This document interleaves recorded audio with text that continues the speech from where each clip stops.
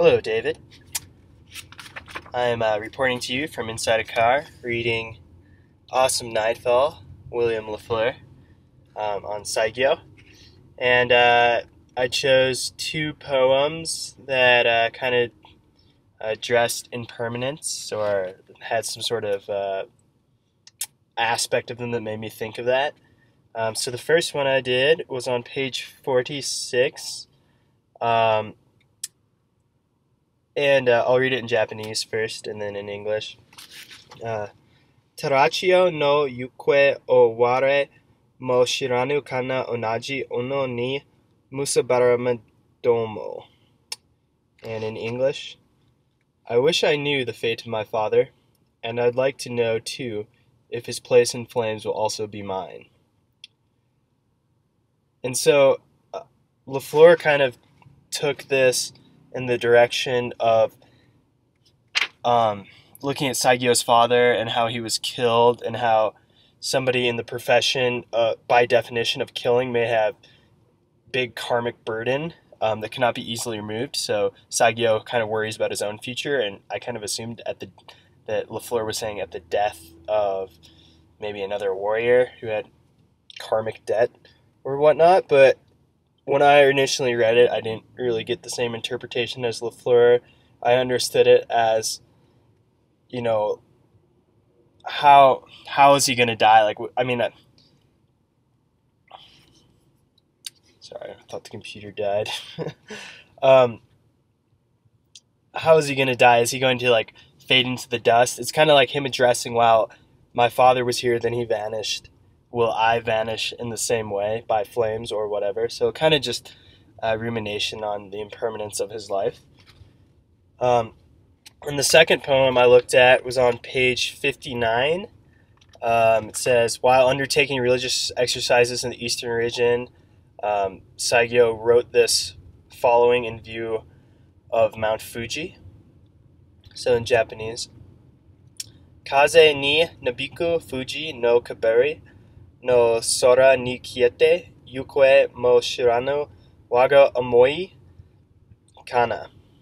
And this is in English. The wisps of smoke from Fuji yield to the wind and lose themselves in sky, in emptiness, which takes as well the aimless passion that through my life burned deep inside.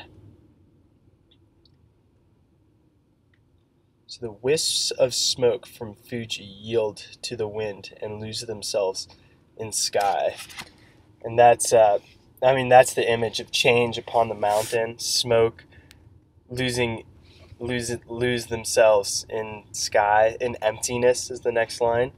So going from presence to absence, the wind carrying the smoke. And then he kind of parallels this to his life and his aimless passions. So the next two lines, which takes as well the aimless passions that through my life burned deep inside.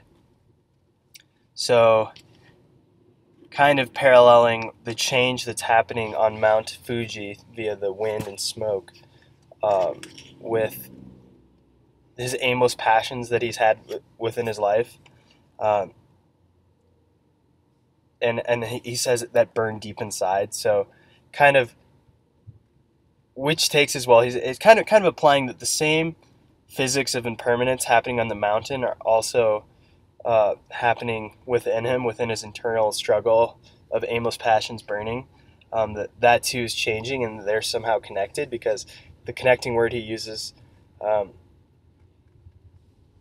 So the wisps of smoke from Mount Fuji yield to the wind and lose themselves in sky, in emptiness, which takes as well, bringing within his personal stuff the aimless passions that through my life burn deep inside. So it kind of seems to me like as the mountain's changing, maybe through profound realization from his religious exercises, staring at Mount Fuji, he realizes that, sitting there watching Fuji, watching the snow billow away, the clouds and smoke billowing away, that also his internal struggles, he watches or feels them blowing away as well.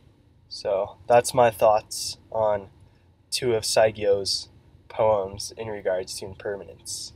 See See ya on Monday.